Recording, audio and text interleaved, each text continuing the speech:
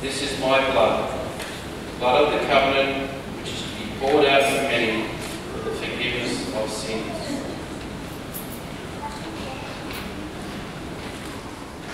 He took Peter and the two sons of Zebedee with him, and sadness came over him, and great distress. Then he said to them, My soul is sorrowful to the point of death. Wait here and keep away with me. And going on a little further, he fell on his face and prayed. My Father, if it is possible, let this cup pass me by. Nevertheless, let it be as you, not I.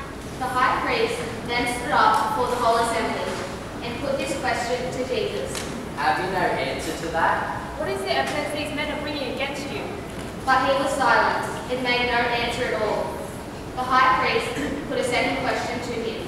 Are you the Christ? He said, The Son of the Blessed One? I am. Said Jesus.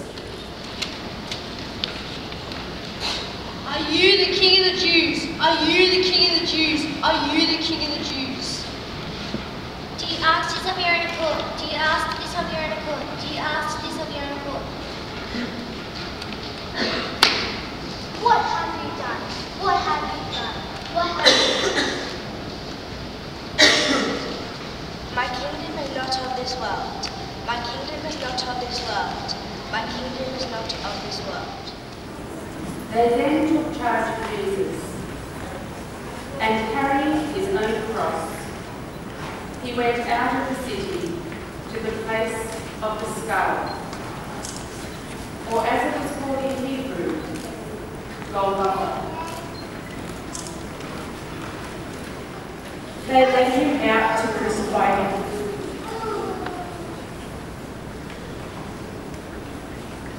They enlisted a passerby,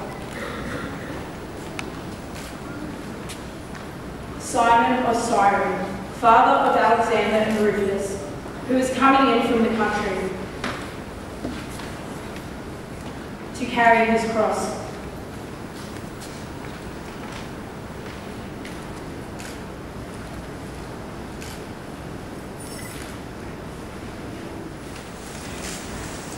Large numbers of people followed him, and of women too, who mourned and lamented for him. But Jesus turned to them and said, Daughters of Jerusalem, do not weep for me, weep rather for yourselves and for your children.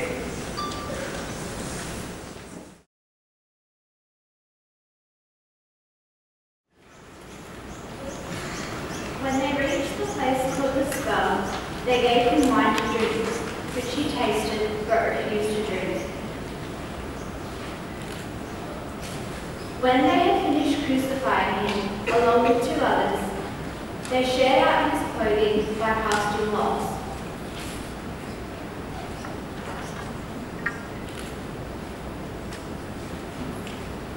They then sat down and stayed there, keeping guard over him. Have you no fear of God at all? You got the same sentence as he did, but in our case we deserved it. We are paying for what we did.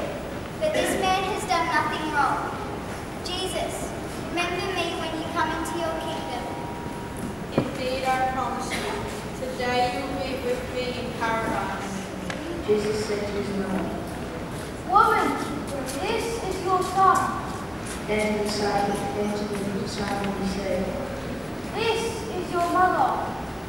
From that moment, the disciple made a pleasant home in his servant.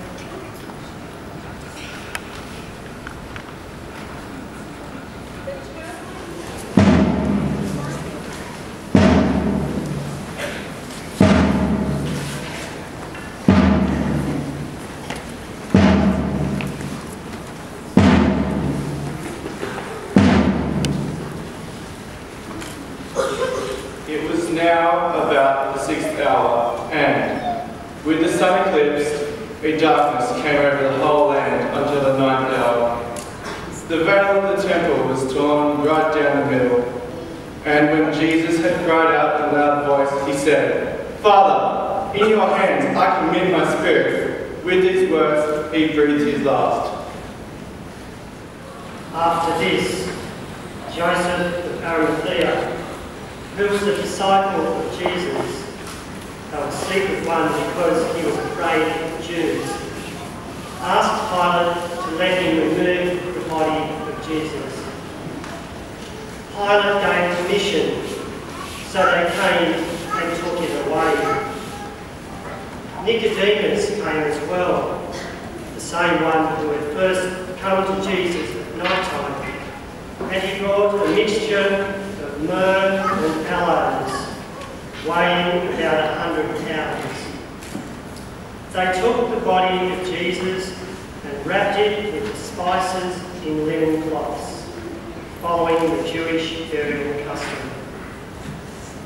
At the place where he had been crucified, there was a garden, and in this garden a new tomb in which no one had yet been buried. Since it was the Jewish day of preparation and the tomb was near at hand, they laid Jesus there. They have taken the Lord out of the tomb, and we don't know where they have laid him.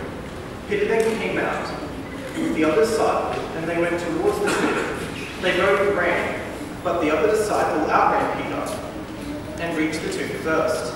Stopping and stooping to look in, he saw the linen cloths lying there, but he did not go in. Then Simon Peter came, following him, and went into the tomb. He saw the linen cloths lying, and the napkin which had been placed on his head, not lying with the linen clothes, but rolled up in a place by itself. Then the other disciple, who reached the tomb first, also went in, and he saw and believed. For as yet they did not know the scripture that he must rise from the dead. The disciples went back to their homes. But Mary stood, weeping outside the tomb.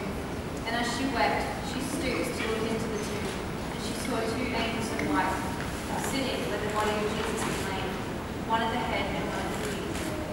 They said to her, "Woman, why are you weeping?"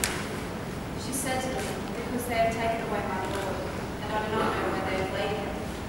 Saying this, she turned and saw Jesus standing, but she did not know that it was Jesus. Jesus said to her, "Woman, why are you weeping? Whom do you seek?" Supposing him to be the gardener, she said to him, "Sir, you carried him away. Tell me where you have laid him, and I will take him away." Jesus said to her, "Mary."